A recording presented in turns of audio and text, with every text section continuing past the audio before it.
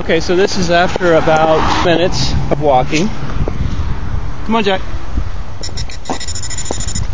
And as you can see, it corrects them when they want to hang behind during training because they think it'll stop the correction. But they still hear the correction, so their impulse then is to go by your side and stay by your side.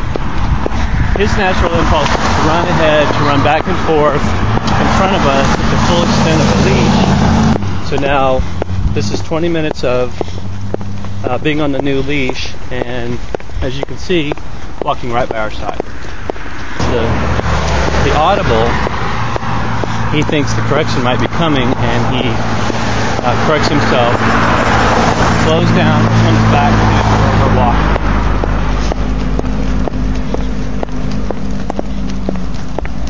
But this is completely different than any walk we've had before with this dog. He would have been at the full extent of the leash, running back and forth in front of us. This is amazing.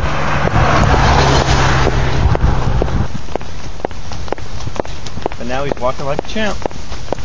Makes for a much more enjoyable walk.